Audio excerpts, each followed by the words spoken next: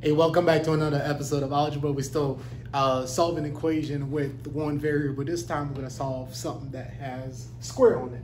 So that means we're probably going to have two solutions. You can either have, with those equations, you can have two solutions, one solution, or no solutions at all. So let's see what we have in this case. So 2x squared plus 1 minus 3. So the way we want to do this is we're going to leave the variable on one side of the equality and everything else is going to be on the other side of the equality.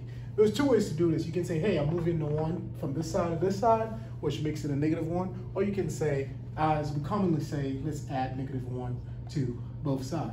So minus 2x squared, that -1 plus 1 is gone. So you have -3 minus 1, which is -4. So you can multiply both sides of this equality by -1. So when you multiply this guy by -1, you multiply this guy by -1, the negative signs cancel. So think about if you had a -1 here and a negative times a -1 here. These two cancel. That one would be 4. Negative times a negative is a positive. Negative times a negative here is, again, is a positive. Remember, there's a negative here in front of this, not related to the square, because the square taking care of the stuff that are inside of the parentheses. Negative here outside is by itself. As you can see, it's not part of the square. It's not underneath the square.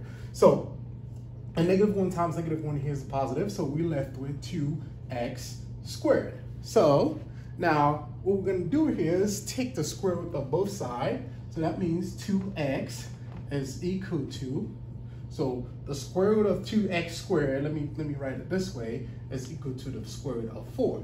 So whenever you're taking the square root, you have two possible solutions. So square root of something square is that thing, 2x, but you're going to have two possible solutions, plus or minus the square root of 4. So square root of 4 can be, it's either going to be 2 or -2.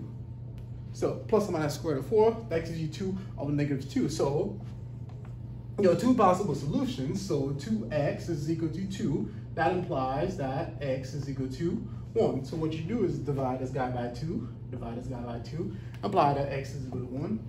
And 2x is equal to -2. That implies that x is equal to -1. So the solutions are x is equal to 1 and x is equal to -1. If you enjoyed this video, please share it with someone that you know this might help. This is your host, Romel, with the Jax Tutor. Thanks for your time. Bye.